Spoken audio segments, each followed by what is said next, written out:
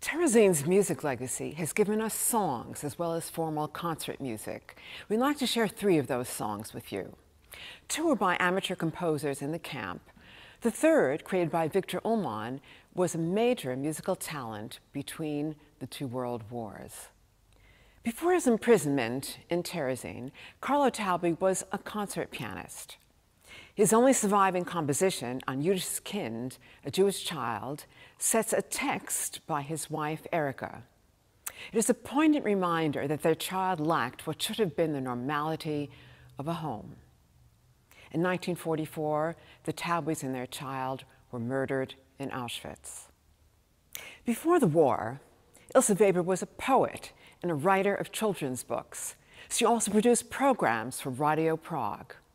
In Terezin, she was assigned to work in the children's infirmary, where she comforted many of a child with her words and music.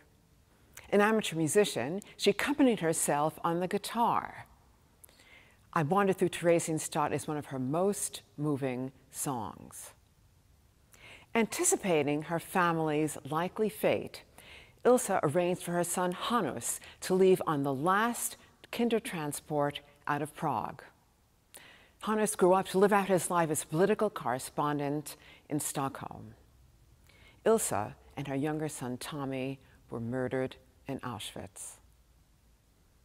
Viktor Ullmann was raised a Catholic, converted to Protestantism, and later returned to Catholicism. Still, he was classified Jewish under Nazi racial laws. He was deported to Terezin in September 1942. During his 2 years there, he was at the center of the camp's intellectual and artistic life. Viktor Ullmann's defiant will to live and to create was an inspiration to all around him. His Beryozkele, Little Birch Tree, belongs to a set of Yiddish songs that he arranged in Terezin. It's a tragic irony that Viktor Ullmann, raised Christian, revisited his Jewish roots in a concentration camp. Viktor Ullmann was on a transport to Auschwitz October 16, 1944, and gassed on arrival.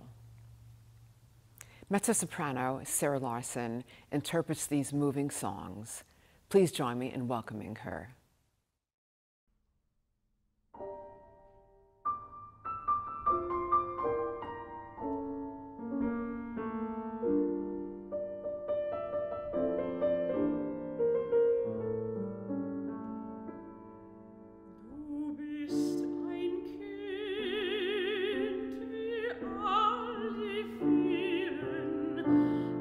Auf der ganzen Erde